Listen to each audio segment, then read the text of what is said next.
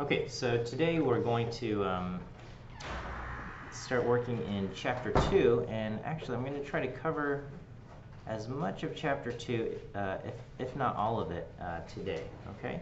So Chapter 2 is all about kind of displaying our data. It's under this umbrella of descriptive statistics.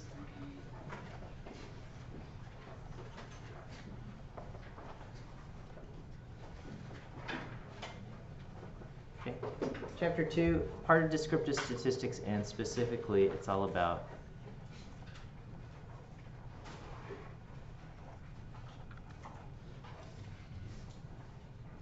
displaying our data. Okay. And so we can start off talking about displaying, categorical data or numeric data. Okay. And so in our textbook, we start off with summarizing and describing numeric variables with displays. Okay, so we've got graphic displays.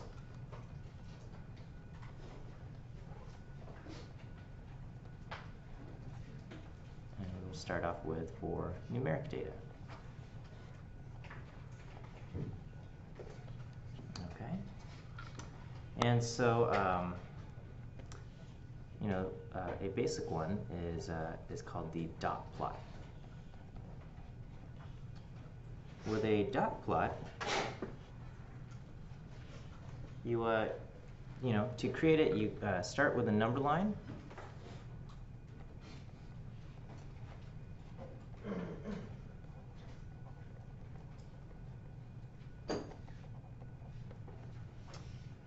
And then all you do is put a dot for each observation. Okay.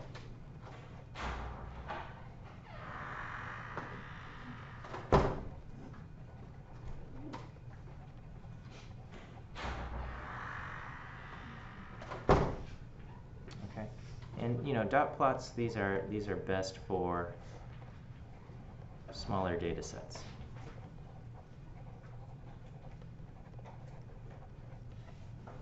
Okay, and so let's say, I don't know, you have a family with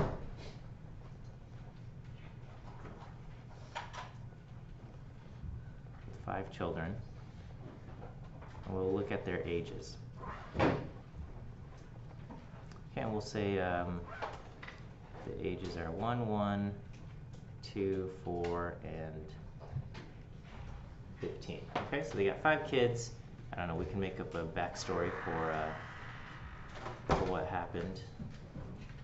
And then we're just going to create a number line. So I got 1, 2, 3, 4, 5, 6, 7, 8, 9, 10, 11, 12, 13, 14, 15,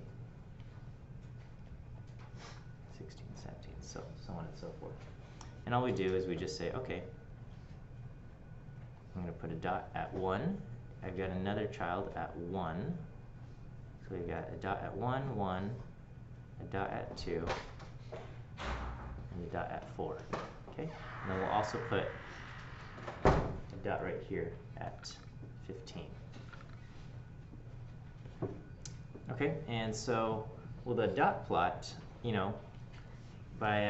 by putting the dots on the graph like this kind of gives us a sense of where the data is and about how spread out the data might be. Okay, so it provides.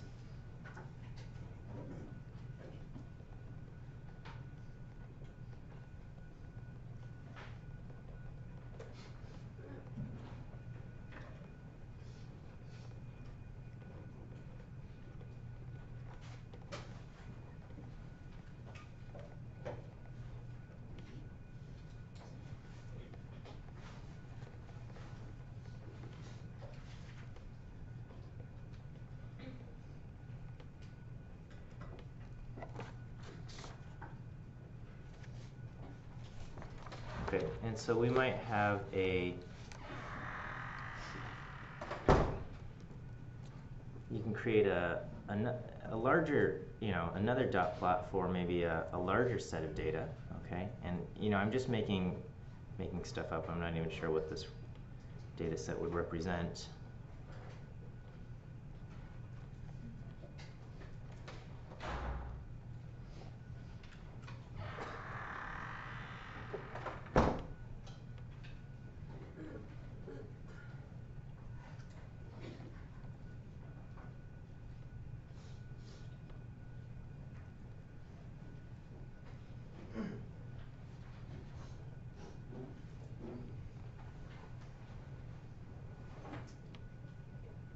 Okay, and so here's another dot plot. Maybe okay.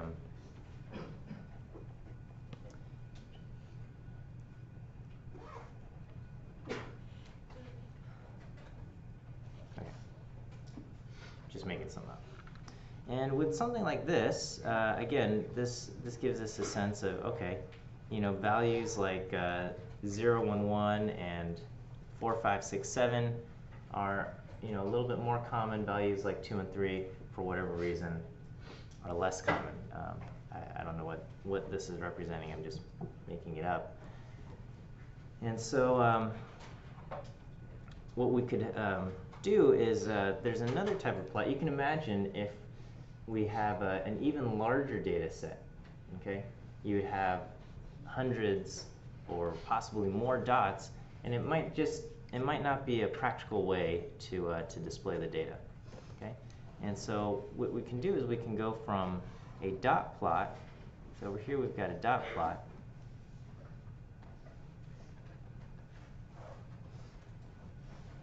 And we can go to a histogram.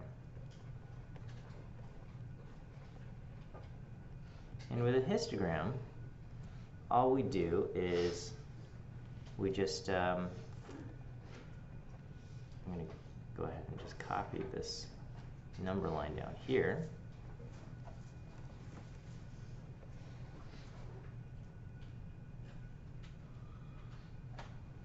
Okay. And instead of dots, we create a vertical axis that represents the frequency.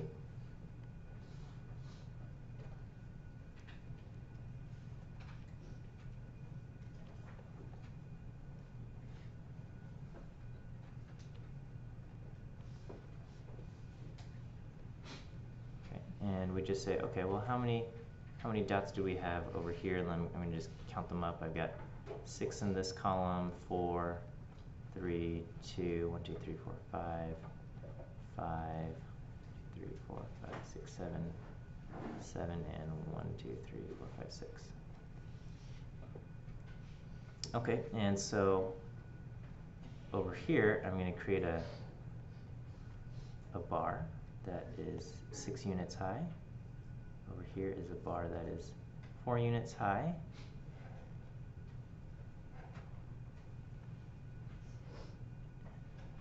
Here's a bar that's 3 units high. A bar that is 2. And then I go back up to, what is this, 5?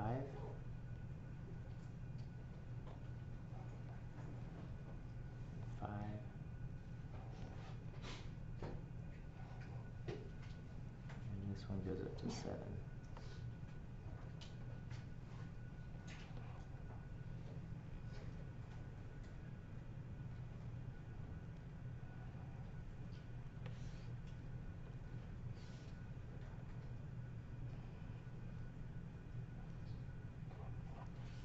Okay, so now it's the same data represented as a histogram, okay?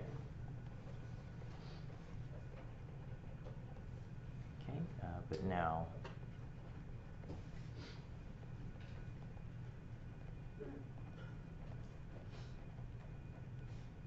with bars rather than dots. Okay. Well, at this point, it might feel like, well, why would we even bother with this if it just represents the exact same data? Well, the thing with a histogram is we can kind of group. Create bins or groups of values, okay? So if you had a really large data set that, let's say, spans, so our data set, it spans values from 0 to 7. But let's say you had a data set that spanned the values 0 to 1,000. Okay, you don't want to have like 1,000 different bars across the bottom.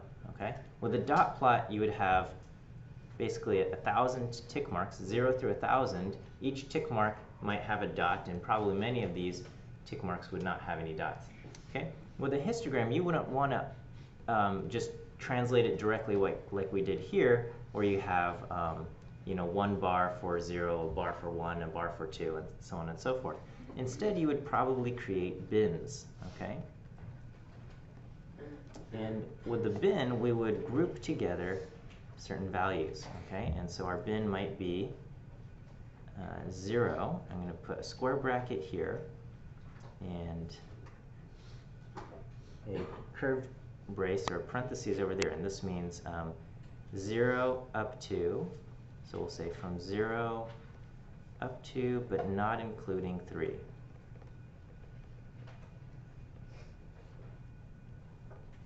And then we'll go from 3 to 6, okay? And this will be from 3 to, but not including 6.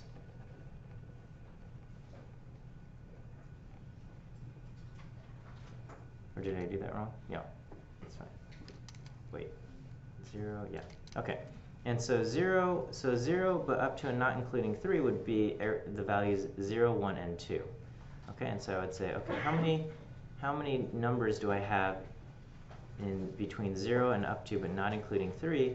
I would go, okay, I got 6, I got 4, I've got 3, I have a total of 13 values. So I would say, okay, what is the frequency here? 13. And I go 3 through 6, so I got 3, 4, 5, so that's 2, 5, 5, I've got 12 there, and then the last one, I would go 6 through 9, and 7 and 6 I have, or 6 and 7, and I have 13. And if I had 8, the number 8, that would get included there as well. And so with, we can bin this, okay? And so if you had values from 0 through 1,000, you might create bins from like 0 to 50, 51 to, you know, 100, and then, you know, 101 to 150, and 151 to 200, so on and so forth. You might group 50 values together, so you don't have to have 1,000 different bars, but, you know, maybe only 20 bars or something like that. Okay, and then so, you know, you representing the same data that we have here, suddenly my histogram looks, you know, a lot more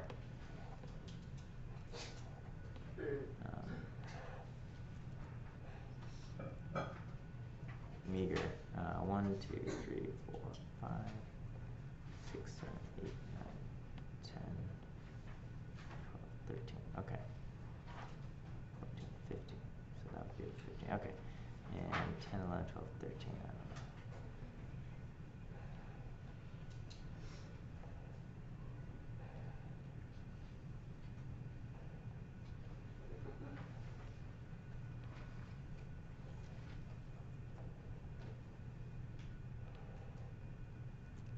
Something like that, okay? 13, 12, 13. This would be my histogram after I've binned them together.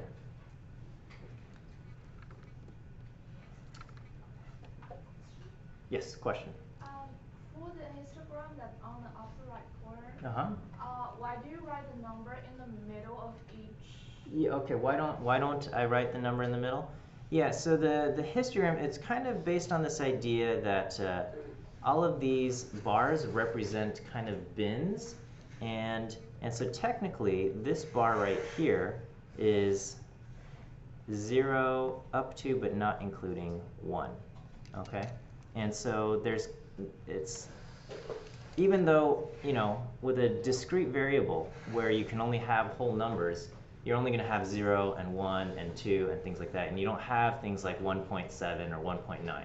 But when we represent them with a histogram, each bar, this bar kind of represents the idea from 0 up to, but not including 1.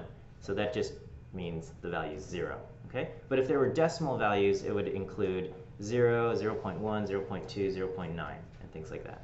Okay, and so that's why it's not centered at 0, but the left edge starts at 0, and then this next bar that starts at 1, this bar represents values starting at 1, going up to but not including 2. All right, same thing here. Values starting at 0, going up to but not including 3. Values starting at 3, going up to but not including 6. Values starting at 6, going up to but not including 9. Okay. So that's kind of the stylistic idea there. Okay.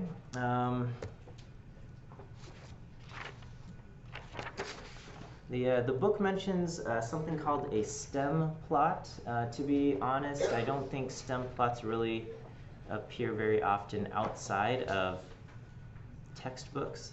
So I think it's okay for me to kind of skip over the topic, and I'll leave it to you when you're reading to read over it. But here I want to talk about shapes of distributions. Okay, so I'm just going to say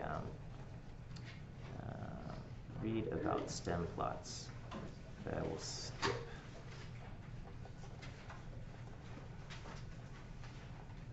All right, but now we'll talk about shapes of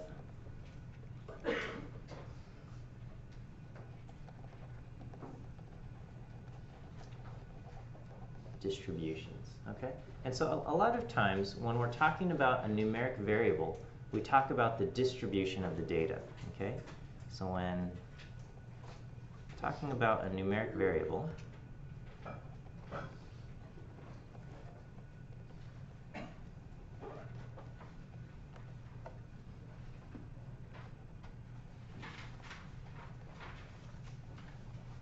we often talk about the distribution of the data.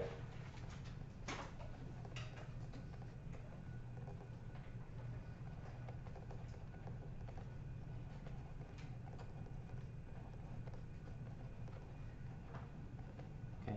And the idea of the distribution here is how are the values distributed along the number line? Okay.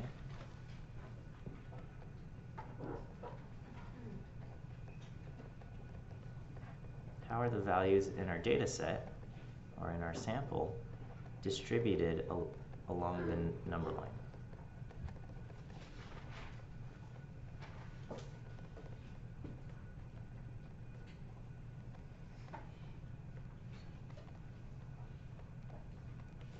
Okay. Are they all kind of clumped together in one zone? Are they spread out far across? These are the kinds of things, and we might go so far as to talk about the shape. Actually, we often talk about the shape. And so, we can say, so I'm going to give you kind of these, quote, archetypes, these character archetypes of shapes of distributions. In reality, distributions of data, actual data sets, will never have this, quote, picture perfect shape, okay? But I'm going to give you kind of like, this is the picture perfect idea of what some data shape might look like, okay? So imagine we've created a histogram. Okay, and so here the histogram looks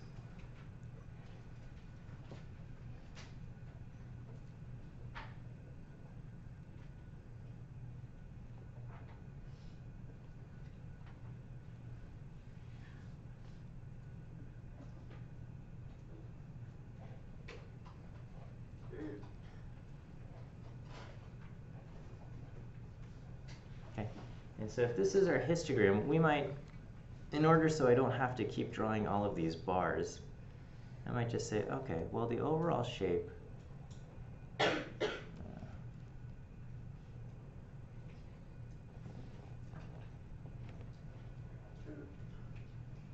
looks something like this, okay? So, over here is the histogram, and here's just a curve. to get the sense of the shape of our data. Okay. Keep in mind the variable underlying this histogram is a numeric variable. Okay, so underlying our histogram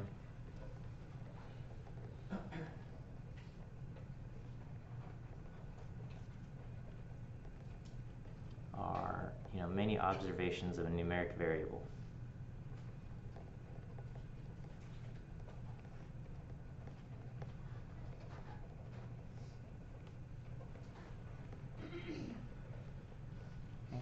And, because the height of each bar represents, how frequently that value shows up, these bars represent kind of values in the middle. These are most frequent. Okay. And then values out here, these are less frequent, because these bars are short, right? Most frequent, the tall bars. Less frequent, short bars.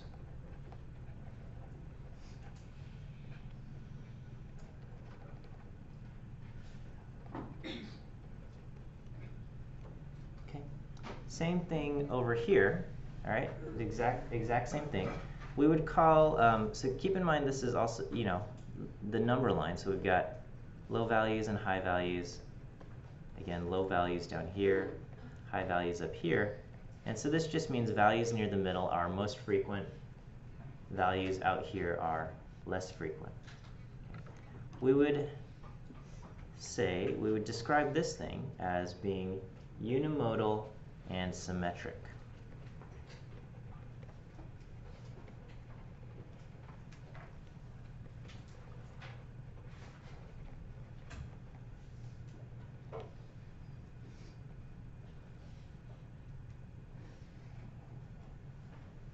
I'm going to just copy this onto the next slide so I have more space to talk about it. If you have room in your notes, you don't have to redraw the thing. Okay, so again, this means unimodal and symmetric. And so I'm assuming you guys, at some point in your education, you talked about different types of average. You've got the mean, the median, and the mode, right? Okay, and the mode represents what? The most common value observed. All right, and so this idea of unimodal means there is one location that is most common.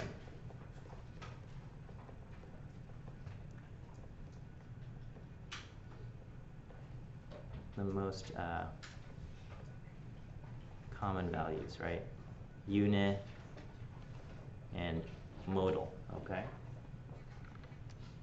So one location that has the most common values, and that is right here. So another way of thinking about unimodal is that it has one peak.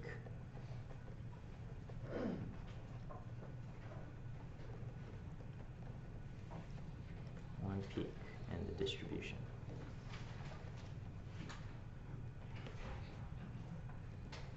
Okay, the idea of being symmetric means that the extreme values on the high side are about as common as the extreme values on the low side, okay? So basically the extreme values, we will call these tails.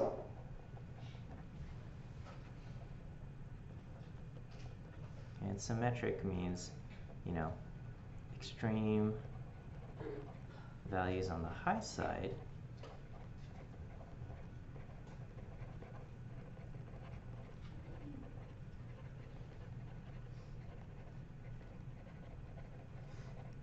about as common as the extreme values on the low side.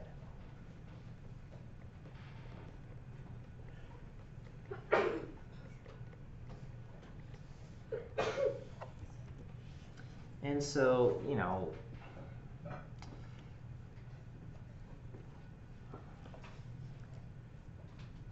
things like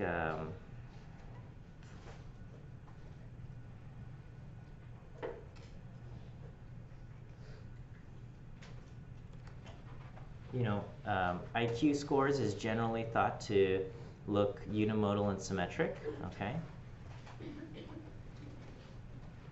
I mean, there's a lot of debate as to whether IQ scores are valid or not, or even SAT scores, okay? And you know, also debate how valid are SAT scores. But the idea being that, you know, most people score kind of in the middle, right? So most scores, whether we're talking about IQ scores or SAT scores, most scores are in the middle.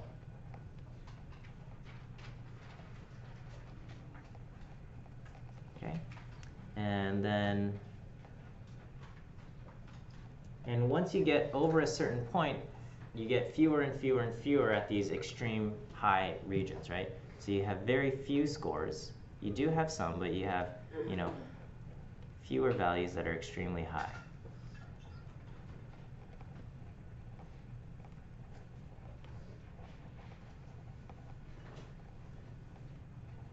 Okay? And likewise, you also have very few values that are extremely low.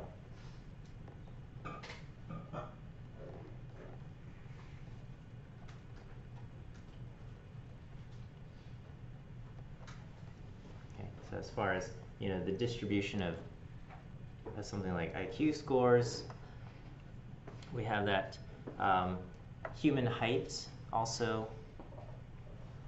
Generally, things related to the skeleton, okay, so human height and, you know, skeletal measures, things like that. This would be unimodal, symmetric. A lot of things out in nature are unimodal and symmetric. So if you look at animal sizes, right, like how big is, at least things in the wild, okay, generally unimodal and symmetric. Once things become domesticated, then they generally tend to right skew. Okay, so we have this. Are we good here? So that was symmetric. We might have other distributions that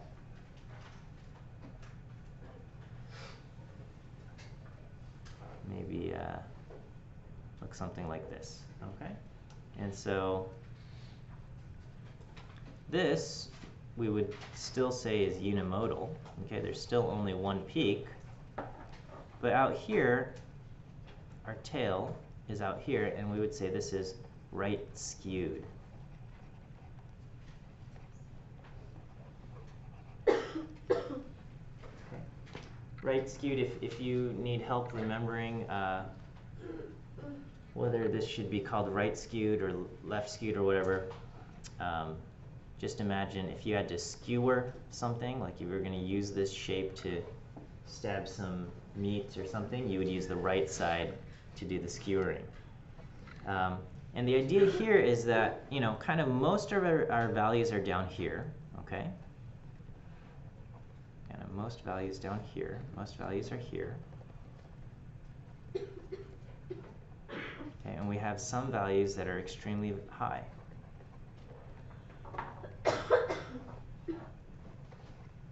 There's not a lot, but there are some that are extremely high.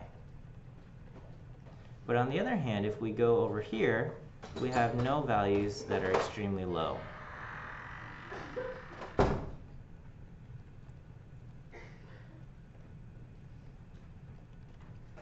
Oh, and you guys can't see that, but basically on this side we have no values is basically what I've written there. And so an example of something like this would be income, okay? Income distributions.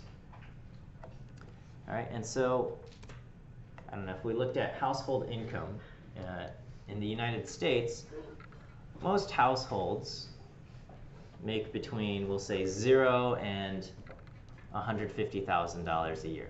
Okay, that's going to cover most households. Are there households that make $1 million a year? More than that? Yeah. Okay. So we got, you know, most everyone between 0 and 150,000, And the average is probably something around 65,000 or 60 to 65,000, something like that. The median being. But just for simplicity, just so we have nice even numbers, let's say the average is $100,000. Okay, it's not, but it's lower than that. So if we're looking at as a household that makes 100,000, and we call that quote average, and we look at a household that makes $1 million. So I guess on the picture it's over here. Then that household that makes $1 million is 900,000 over quote average. Okay, can you go 900,000 below average? No, 900,000 below average takes you to negative 800,000 a year, and you cannot have a household income of negative money, right? At least being paid a wage of negative money. Perhaps you get, I don't know, some kind of debt crisis here, but you can't have negative income, and so therefore there's going to be a hard limit in terms of the values that you see. You're not going to see values lower than 0, okay? And whereas your average might be over here, and then you have some values that are extremely high, okay? So income, we have most values, we'll say 0 to 150,000, okay? And then we'll say you can have very high values, like 1 million, possibly even 100 million, okay? There probably aren't too many households that make 100 million, but there might be, okay? And so these are crazy high, versus you're going to have no values below 0. So this would be an indication of something that is right skewed. So if that's right skewed, then what would the flip side be? Okay, the flip would be something like this, and we would call this left skewed, right?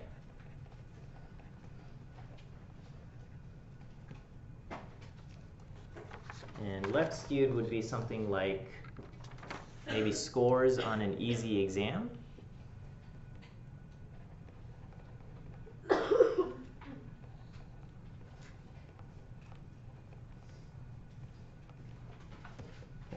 And so with an easy exam, probably a lot of people will score, 90, 100, 80, 90, 100, okay, easy exam.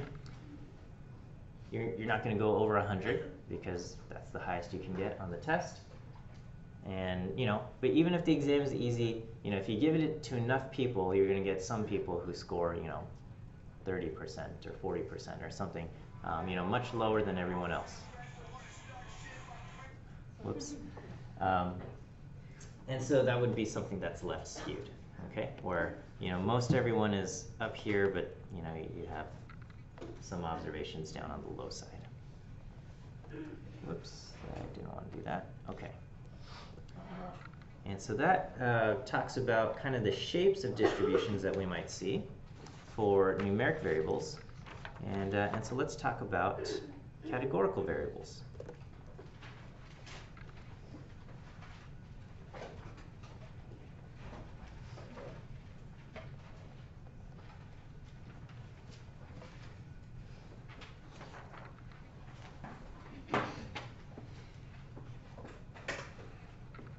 Okay, and so let's say we go to I don't know, one of these parking structures, and we decide to look at the different cars that are parked there, and we're going to collect some categorical information about the cars that are parked there. Okay, so we will pretend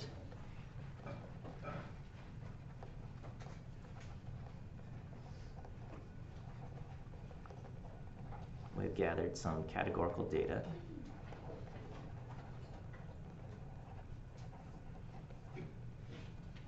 Okay, and so we'll say, we're looking at cars and the parking structure.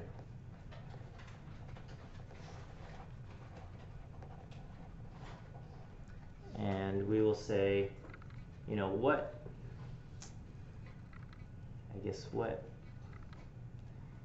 region is the manufacturer from, right? So we'll say, you know, what the variable that we'll collect is the company region, or company, I don't know, country/region. So broadly speaking, we'll say, okay, so this will be our observation, and then this will be the, we'll call it the origin. All right, and so, you know, maybe you have car 1, and car 1 is a Ford, so we will say this is an American car. And then maybe car 2 is a Honda, so we'll say it's a Japanese car. And then car 3 maybe is, I don't know, BMW, so we'll say it's Europe. You know, instead of Japan, let's just do Asia. Okay, and then, you know, that way we can get Hyundai and Kia, and, you know, so if it's a Toyota, if it's a Honda, if it's, you know, and I realize that cars are manufactured globally, like a lot of GM vehicles are manufactured in South America, but we'll say, you know, the parent company is headquartered in the US, so we'll say it's an American car, okay? And so we've got USA, Asia, Europe, and are there other types? We'll just have an other just in case, okay? But I don't know if there are, I don't know where the other ones are, but okay. And then, so you go through, and then you just, you know, you keep a tally, and I don't know. Let's say there's 200 cars. Okay, and so we will we'll summarize this with a frequency table.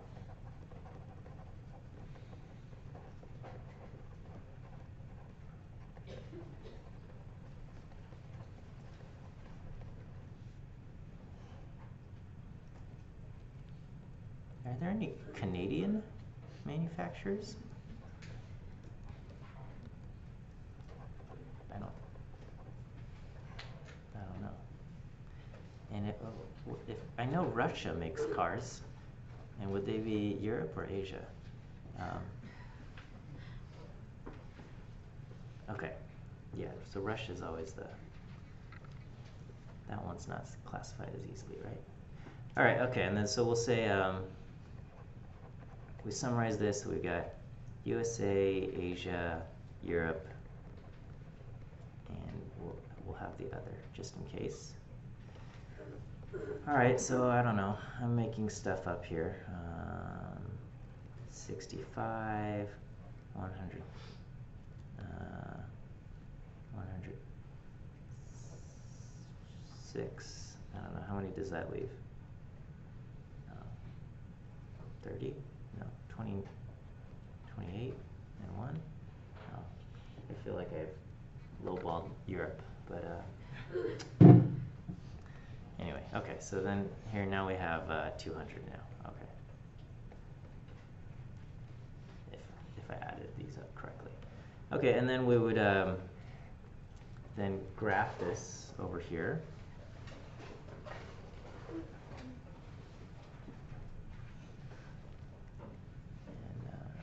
see. So 20, 40, 60, 80, 100, 120. And we've got USA, Asia, Europe. The other might get cut off here, but all right. So other, there's only one, so this bar is really tiny. USA goes up to 65. Asia goes up to 106.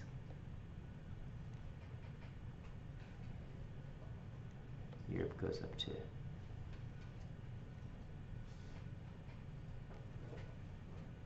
20. Okay, and so this is our bar chart.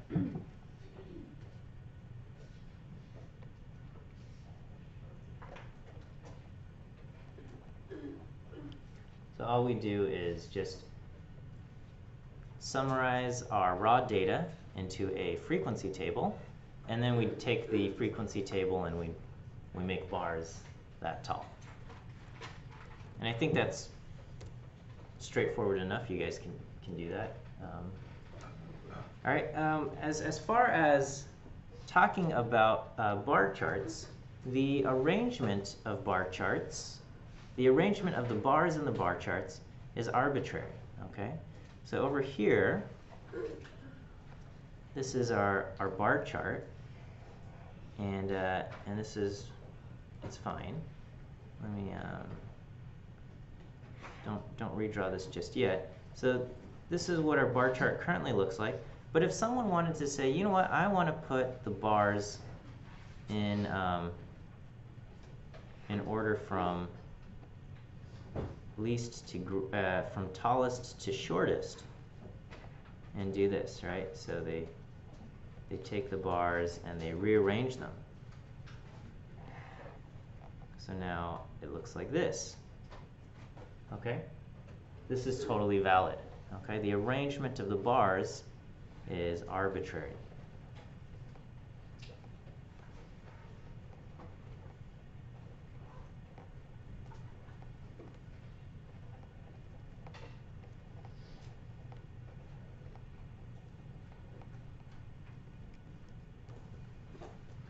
So if you wanted to say, you know, I want to put them in tallest to shortest, that's fine. If you want to say, I want to go from in alphabetical order, also fine. The arrangement of bars is arbitrary. Whereas if we go back to the histogram, okay, I am not allowed to rearrange the bars, okay, because the arrangement of the bars for the histogram is tied to the number line. Okay, so you can't just say, oh, I feel like moving the number 7 so that it goes between the numbers 3 and 4. Okay, you're not allowed to do that.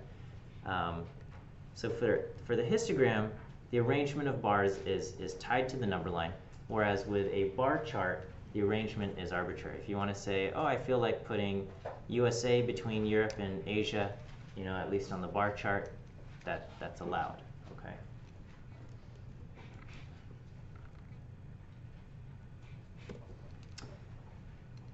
Let's talk about you know, variation that we might see in a categorical variable.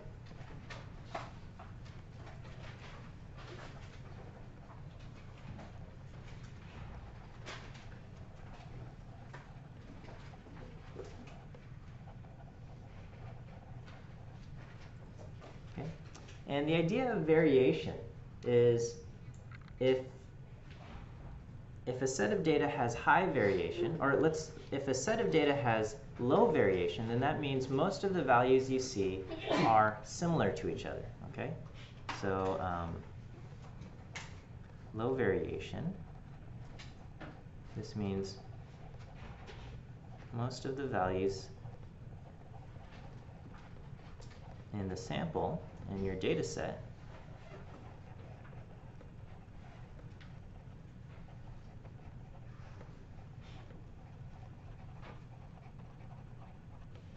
similar to each other, okay?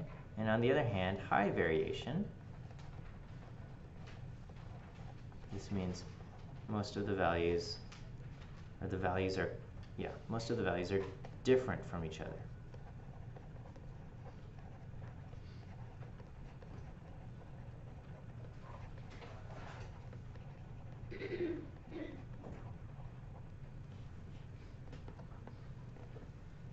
Okay, and so, you know, let's say we went to 2 different parking lots, okay, and we just said, okay, so we went to I don't know, in different parts of the country, okay, so we'll say parking lot A, and we looked at the origin,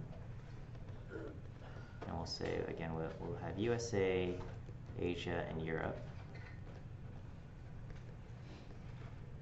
And we'll just keep it simple. So we'll say over here, as far as the frequency, we had 32, 33, and 34. Okay, does that, maybe it should be 35. Okay. And then over here in parking lot B, we look at the origin. USA, Asia, Europe, and the frequency, let's say it's 93 and 7. Okay, so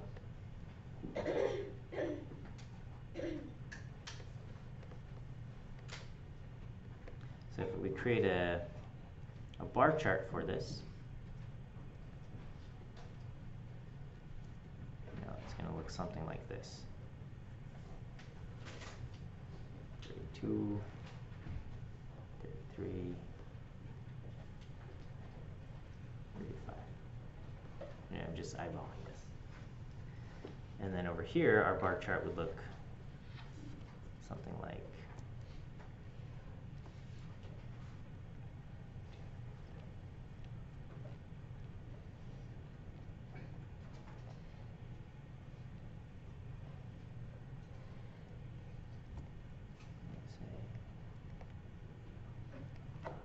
so we'll have this will look like this, and then like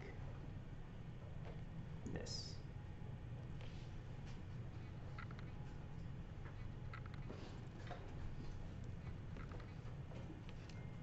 Okay, and the question is, which data set has more variation? Data set A or data set B? So who thinks B has more variation? Okay, and who thinks A has more variation? Okay, well, the answer is A has more variation. Okay, so A has more variation. Why is that? All right, now most of you guys picked B. Okay, so A has more variation. So you look at this and you're like, well, 32, 33, and 35, those all look similar. But those are not the values in the sample. What are the values in the sample? The values in the sample is the categorical variable that is underneath everything, right? So if you're standing in parking lot A and you're looking around, you're going to see all sorts of different cars. You've got American cars, Asian cars, European cars. Okay, so we say so that has higher variation. Okay, whereas if you go to parking lot B and you look around, all you see are American cars. Okay, and so this has lower variation. So we're talking about the underlying variable, and if one category is highly dominant over everything else, there's less variation. Okay.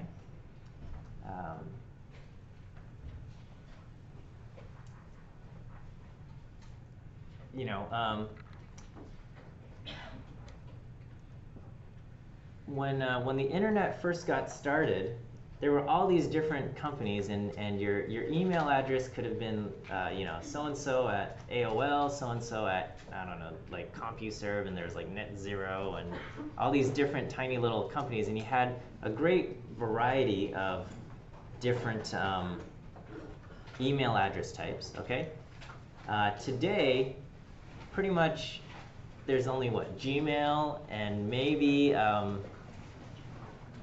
Outlook, okay?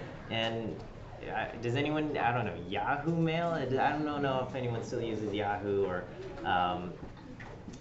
what, iCloud or something, I don't know, all right? There's not a whole lot of email providers anymore, okay? And so, we went from a place that had high variation where none of the categories were dominant to a situation where there's much less variation, okay? All right, we'll end here. Have a great weekend, and we'll see you guys next week. Next week, we're going to start using clickers, so make sure you have a clicker and bring that on Monday.